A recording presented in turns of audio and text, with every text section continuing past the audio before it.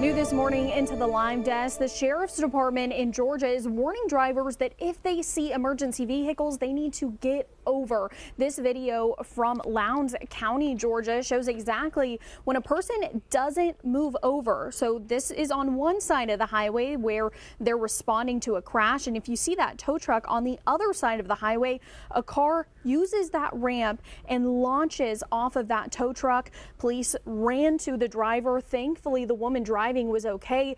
Police haven't said exactly how this could have happened, if there weren't barriers blocking that lane where that tow truck was, but they say that people need to move over when they see those flashing lights. We'll keep you updated at the Lime Desk.